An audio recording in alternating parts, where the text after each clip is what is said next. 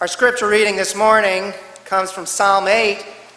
We will be reading it in two different translations, so Liz will read from one translation and I will read from another. We will go verse by verse with these translations. It is Psalm 8. It is found on page 492 in the Bibles in the pew.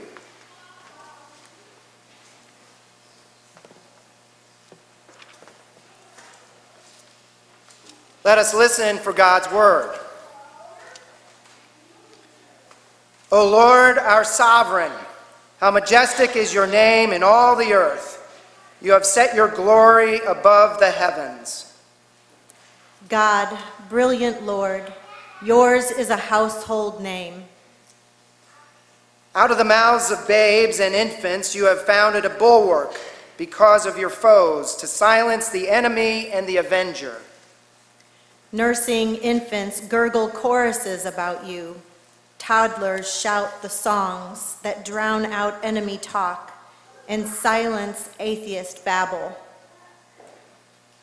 When I look at your heavens, the work of your fingers, the moon and the stars that you have established, what are human beings that you are mindful of them, mortals that you care for them?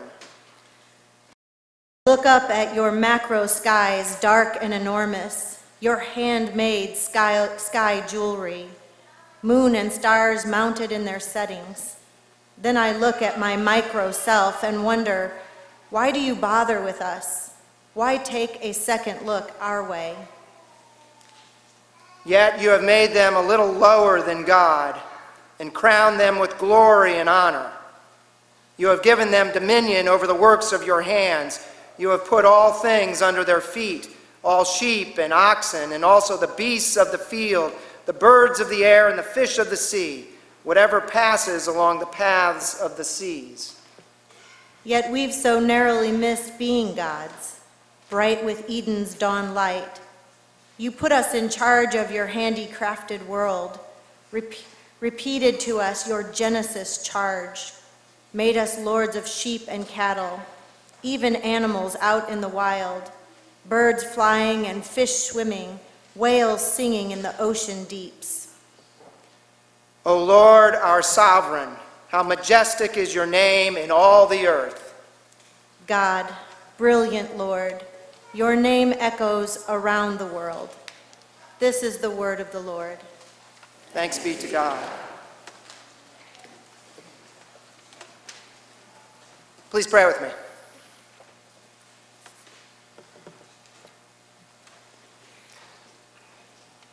Lord God, open my mouth that I may proclaim your praise. Silence in us any voice but your voice, so that in hearing we may be obedient to your will.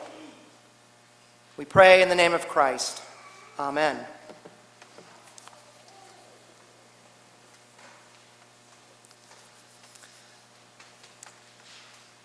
Under the category heading of biting off more than we can chew, today we consider the very big question, who is God? In science, the big question is the Big Bang Theory and the origins of the universe. In sociology, the big question is, why do men not stop and ask for directions? In Scotland, the big question is, what do they wear under those kilts? But for large-minded and faithful people, it all boils down to this very big question. Who is God? What better day to ask this question than on the day when we celebrate the Trinity? Because the Trinity was Christianity's first attempt to describe God in a somewhat reasonable and logical manner. The Christian councils that developed the Trinity many, many years ago argued and they argued and they argued for many years, and then they finally came up with a compromise and they said, we think we know who God is. God is the Father, and God is the Son, and God is the Holy Ghost. And then they packed up their bags and they went home. Arrivederci, sayonara, auf Wiedersehen, case closed. And the case was closed for about 5 minutes. And then speculation about God began again, and disputes became arguments, and arguments became fighting words, and then people were excommunicated, and some were burned at the stake, and a beautiful and poetic question became a politicized and demonized power struggle. Because if you knew the answer to that big question, then you could maybe rule the world. At the very least, you could have a lot of people under your thumb. Well, as much as I find the idea of ruling the world quite satisfying, what I find more satisfying and frankly more interesting is getting back to that original question, the original big question, who is God? Because there is something extremely beautiful and extremely poetic about that question. When we ask this question, we are seeking to know the intimate details of this being who created all that is. We're not satisfied with the simple answer of God is this or God is that. That's not big enough. Now, we need to know more. We need an answer that fills all of our senses and fills all the skies and fills in all the nooks and crannies of the world. We need an answer that is given through the music and the arts and drama and literature. We need an answer that takes seriously our culture and the culture of the Muslims and the culture of the Hindus, and on, takes seriously every culture who has ever considered God. For don't you think, honestly, that God is more than the Trinity? As much as I love the idea of the Trinity, I realize that it is a human invention, never even mentioned in the Bible. And it begins to answer the question about God, but I think most of us know it only scrapes the surface. Because I think we know that God is bigger than our biggest thoughts, and higher than our highest dreams, and broader than our broadest imagination. And to me, that is beautiful. And that is poetic. And that is a God who I want to worship.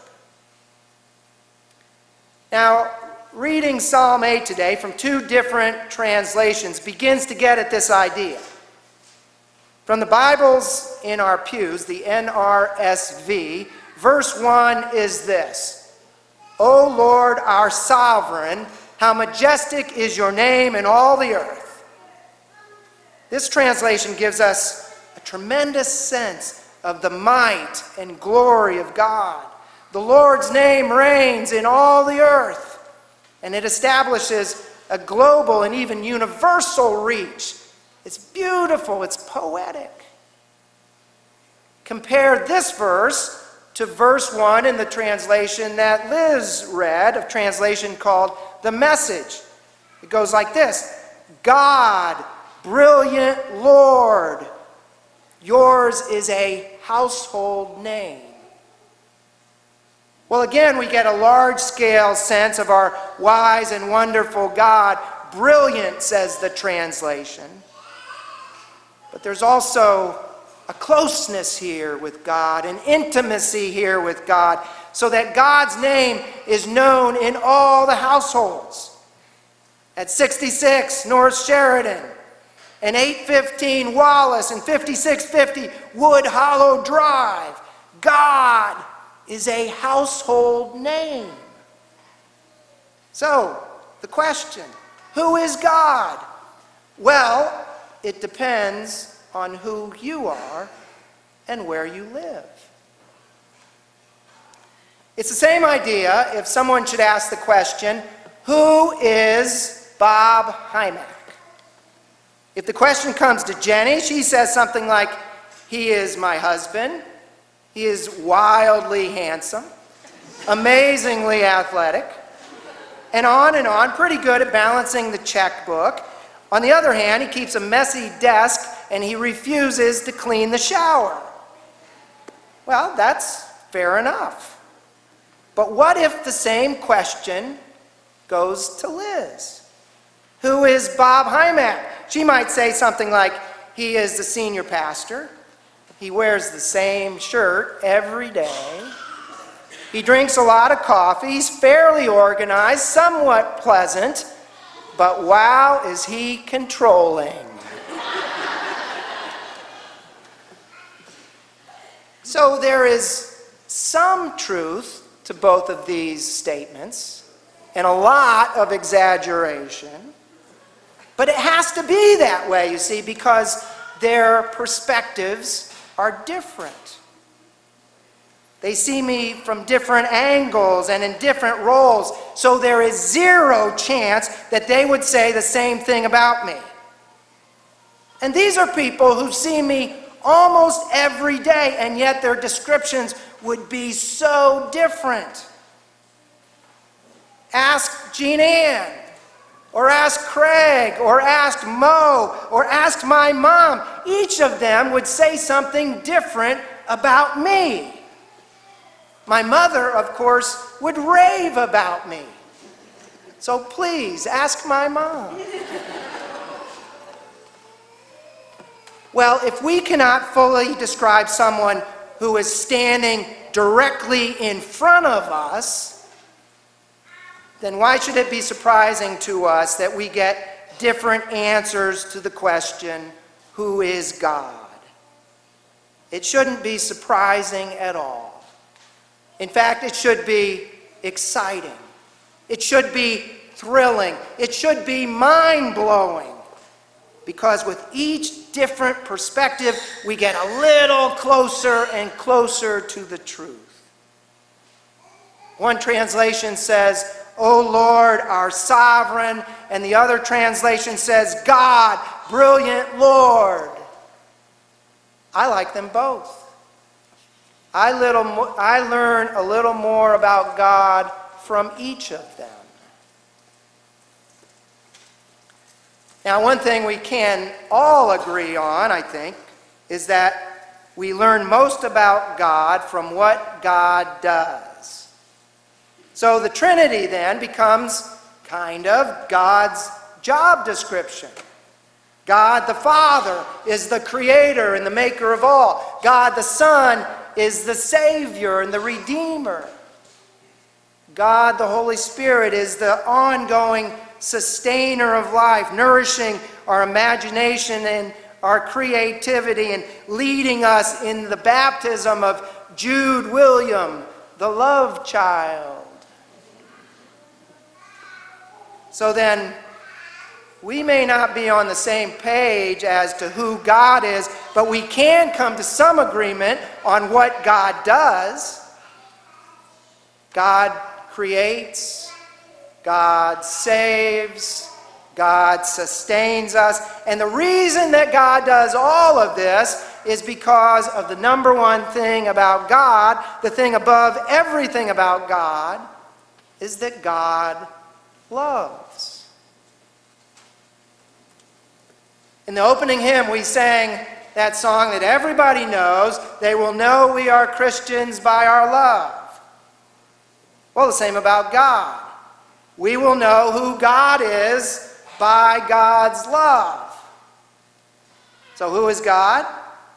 Well, God is not the one who brings tragedy and war and pain and suffering. There's nothing loving about that. God is not the one who encourages arrogance and injustice and intolerance. There's nothing loving about that. God is not the one who pollutes the world or who turns people against one another. Again, that is not love, so none of that comes from God. That's not who God is. But we get closer and closer to understanding who God is when we participate or witness acts of love. Last Sunday afternoon, in our condo building, we had a little memorial service for a resident who had died. It was not a particularly popular person in our building. In fact, nobody really liked him very much. He was a bit peculiar. Sometimes he was downright nasty. And I'm embarrassed to admit that I would go out of my way to avoid him. It's true. If he was at the mailboxes or if he's standing at the elevator waiting, then I'd go around someplace else. I'd avoid him. So, of course, they asked me to lead the memorial service. But in this service, I think all of us who were there thought it very important to acknowledge him as a child of God and to give thanks for his life. We didn't have to agree with him, and we didn't even have to like him. But for those of us who attended, I think we all realized that we did need to love him because God loved him. That's one of the big differences between God and us. God doesn't wait for someone to die in order to love that person. God's love is from beginning to end.